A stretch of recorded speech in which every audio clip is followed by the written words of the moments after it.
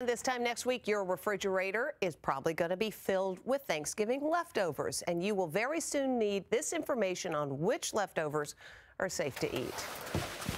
All right, guys, hurry up. Let's get inside. Business owner and mom of two, Elise Shapiro, doesn't have time to cook every day. How's the salad? Do you like the dressing I put on it? Good. So she never lets her food go to waste. But just how long do those leftovers last? Once it's in the fridge, I don't always know if it's okay or not based off of looking at it or smelling it. I feel like sometimes you really don't know. Hey! How you doing? I'm Pete DeLucia from the health department. Come on in. Inside Edition had food safety expert Peter DeLucia help us put the leftovers in her fridge to the test.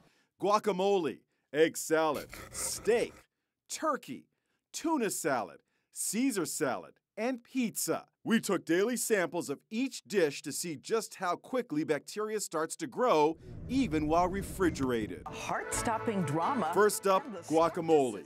After 3 days, it turned brown.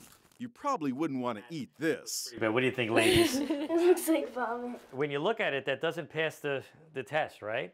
But honestly, the lab results right now, there's not a lot going on in it. It's going to make you sick. But on day 3, the egg salad was the exact opposite.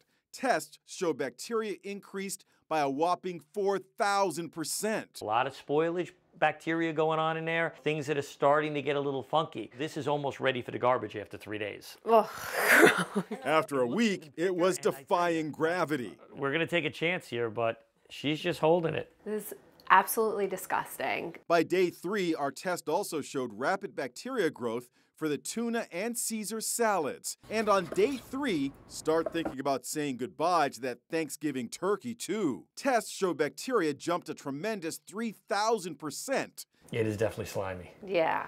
As for that juicy steak, by day 5, it was still safe to cut into. But by day 7, That definitely looks slimy Yeah, right it off the bat. definitely does not look right. Any smell?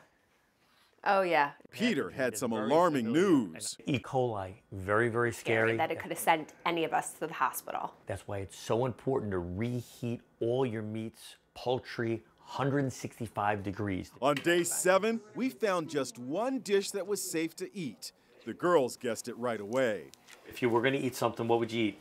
I would eat the pizza. The pizza? Pizza in general, when it's cooked, it's basically desiccated in the oven. And then there's the acidity of the sauce. So there's not a lot that's going to grow on this pizza. Regardless of the type of food, proper storage is crucial. If your food is left out at room temperature, otherwise known as the danger zone, for more than 2 hours, that food is not leftovers. That food is garbage. And most important, you need to know when it's time to let go. Don't keep them too long, no more than 4 days, because at the end of the day, your health is at stake. And I'm definitely a big believer in when in doubt, throw it out. Sounds good to me. Another tip is to freeze leftovers soon after the meal. You might not know this, but Americans throw away $293 million worth of food every Thanksgiving, according to the Natural Resources Defense Council.